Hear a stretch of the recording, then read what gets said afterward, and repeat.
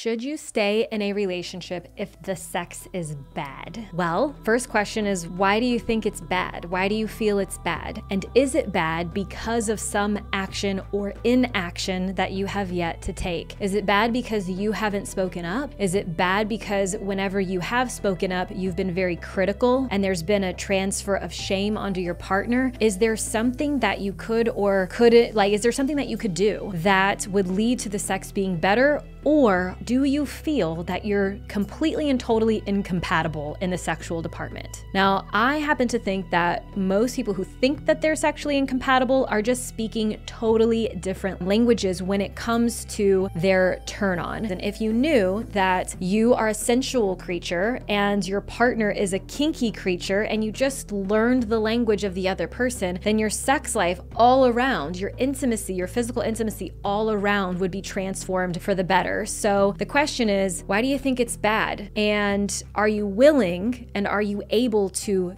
do something about it in order to make it great?